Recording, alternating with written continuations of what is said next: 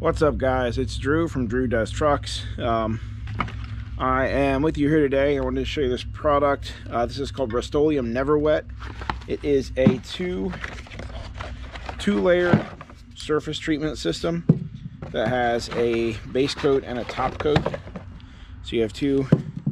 And the idea behind it, according to the box, is it easily creates a super hydrophobic surface. So basically water will bead up and run off once it's coated with this paint. I don't know what this stuff normally costs, but it was at the surplus store for like $3 for each one of these 2-can kits. And I had this application here. This is the quick attach snowplow I made for my John Deere loader last year. And as you can see, I painted the backside of it John Deere green. I painted the quick tack mount black, but I did not paint the blade. And it does have some surface rust. So I'm going to go over that with a wire brush and an angle grinder. And then I'm going to apply this base coat and top coat to it. And we are mid-November here in West Virginia, so we're probably still a few weeks away from our first snow. But I will update this video and add on to it. I'm going to go ahead and wire brush this and paint this real quick. And then once we get our first snow and I get to use it, I'm curious to see if it helps that snow roll off this plow better. The snow does tend to kind of stick to it the way it is. So, all right, let's get to work.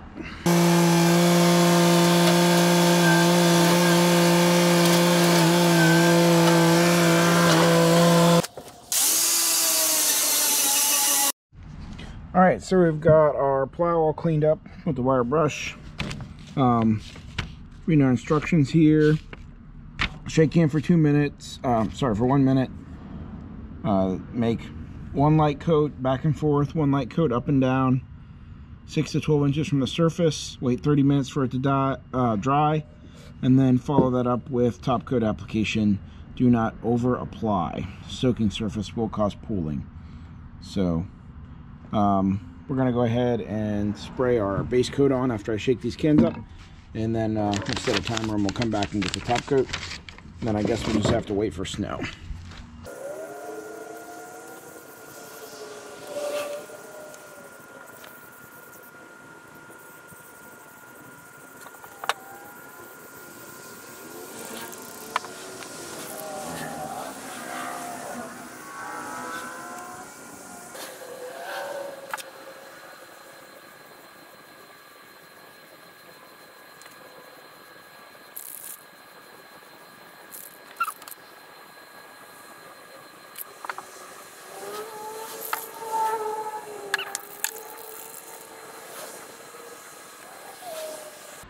Okay guys, it's the next morning. It did rain last night, as you can kind of tell, but this dried. It said, the instructions said it needed to dry for 30 minutes. It definitely got 30 minutes before it dried. The instructions said if you applied the clear coat too heavy, it would run. You can, I don't know if the camera's picking it up, but you can definitely see the runs. It almost looks like a frosting or something. So I guess I applied it too heavy. I'm kind of surprised that it did that, because I applied really light coats. But anyway, got some water here. I just want to see what happens. Oh wow, look at that. Like the water didn't even sit in the... That's insane.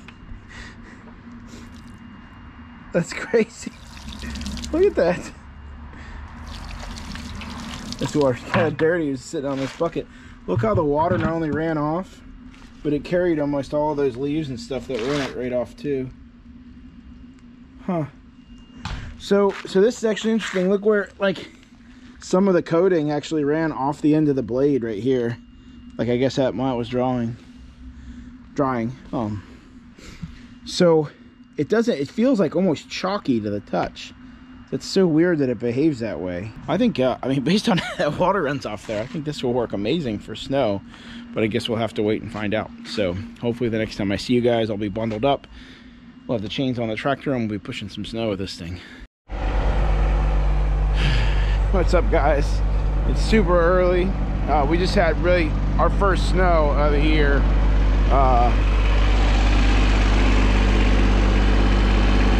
We got the John Deere warming up. I've kind of made my first pass with it from here back anyway. And then I remembered I was going to show a video on this paint so you guys can see how it rolls the snow off. And I don't think there's like a great way to mount this camera on this plow, but that's what we're going to try and do anyway. Let's see if we can wrap that.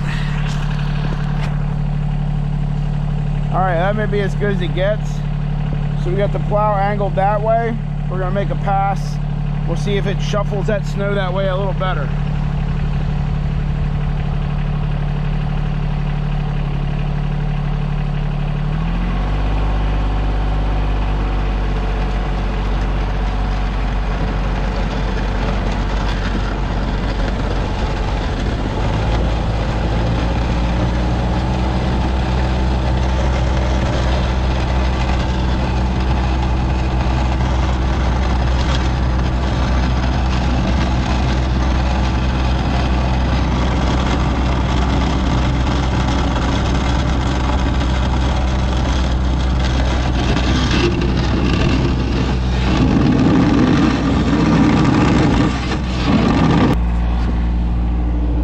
Looks like the camera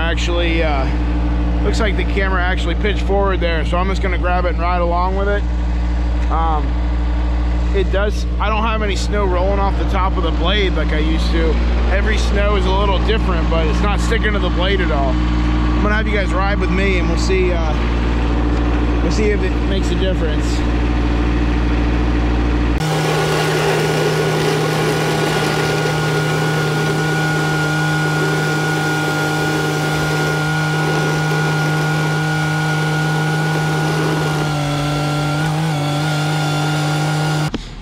Alright, so that wasn't as ideal to show this as it would have been if you had got me plowing that first row. When we come back and take a look, we do have some snow stuck to the blade. So, is what it is. I really didn't think we'd have any with that paint. Having said that, this snow just kind of pushes right off, and most of what's stuck there is stuck to like some mud that we picked up just from picking up little pieces of grass. What you may have noticed in the video, I don't have any snow coming over the top, so it is building the plow is building the snow up to the top, which is what they're designed to do, to come up to that top and just roll, bring the snow up and roll it over and just kind of like corkscrew it down. That's kind of how they're supposed to work. It is working that way. It had that crappy paint on it before and it was not working that way, so some paint helps. I can't say for sure this paint helps.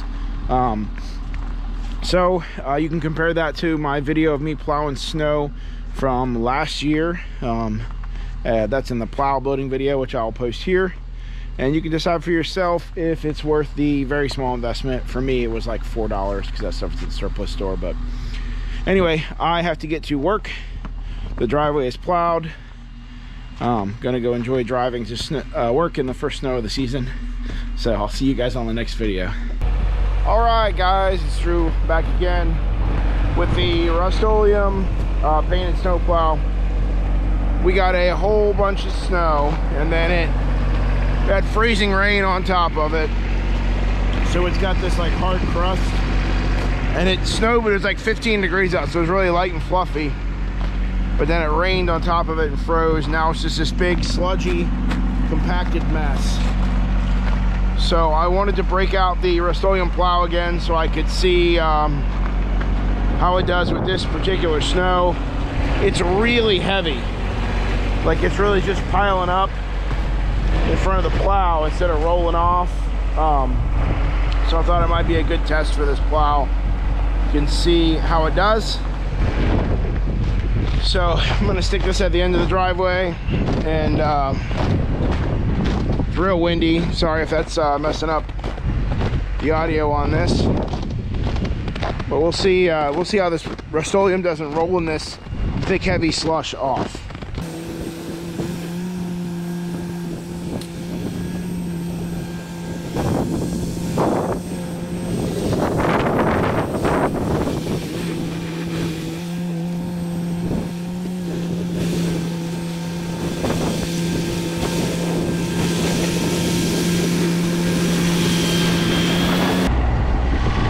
I think you can tell from that shot that snow is really like just rolling, just pushing off of this. Look at these nice plows. It definitely didn't do that with this type of snow before.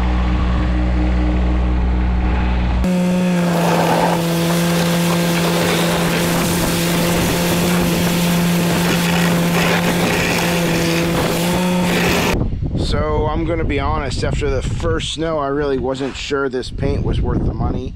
And it is, after just these couple plows we've done with it here, it's starting to kind of scrape the finish off the very bottom of the cutting edge. But over the rest of the plow, it's holding up pretty well.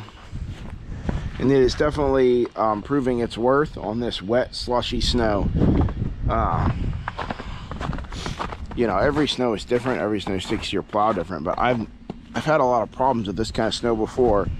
It's almost like at the end of the day you end up having to put the plow straight and push as much as you can, then go back and try and sideways push it out of the driveway, because this little tractor just doesn't have enough weight to roll it up off.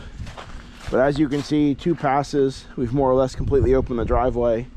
I'm gonna run down once through again and roll that pile back, but the paint is definitely making the snow, I don't know what the word is, but it's like forming a barrel, like a wave at the ocean. So as long as the plow is angled, that snow just keeps rolling, rolling, rolling like a corkscrew and rolls off the end, pushes it off the driveway. So before, like I said, it just stick and pile up. So it's, I mean, for the marginal cost of doing this, I think it's worth it. We'll see how long it lasts. I'm gonna make some more passes. Stick you guys up here on the roll bar in case you want to ride along.